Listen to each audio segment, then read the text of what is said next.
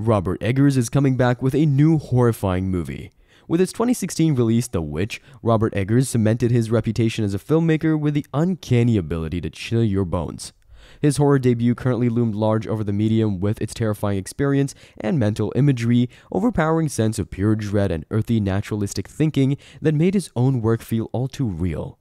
Following that, Eggers directed two additional movies, The Northman and The Lighthouse, both of which had eerily creepy but not overtly frightening scenes. We're going to share all the latest information about the movie here. Try to watch the complete video till the end.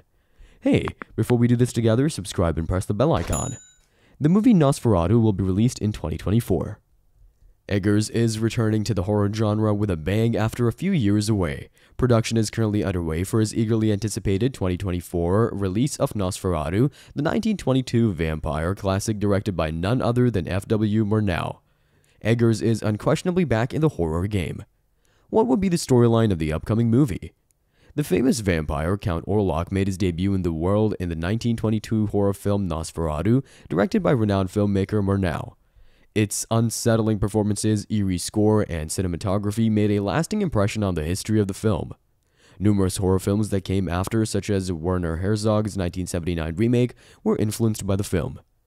Eggers' Nosferatu remake is expected to be a faithful recreation of the original while incorporating his own unique style of horror. With his painstaking attention to detail, Eggers will undoubtedly add his own special touches while emulating the spooky mood of Murnau's film. Though the teaser is not available, we expect to receive the most horrifying experience. Although the new remake's trailer hasn't been released yet, we're expecting Eggers to deliver an incredibly immersive and terrifying experience based on his previous films. A masterclass in atmospheric horror, The Witch had a painstaking period setting and a spooky atmosphere, while The Lighthouse was just as unsettling with its cramped setting and two tortured characters. Fans of the genre and those who have appreciated Eggers' work will be thrilled to hear that he's returning to the horror genre.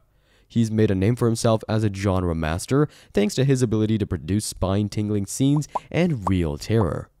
To stay updated about your favorite shows, movies, or series, subscribe and press the bell icon. Also, like and share our videos with your friends and family.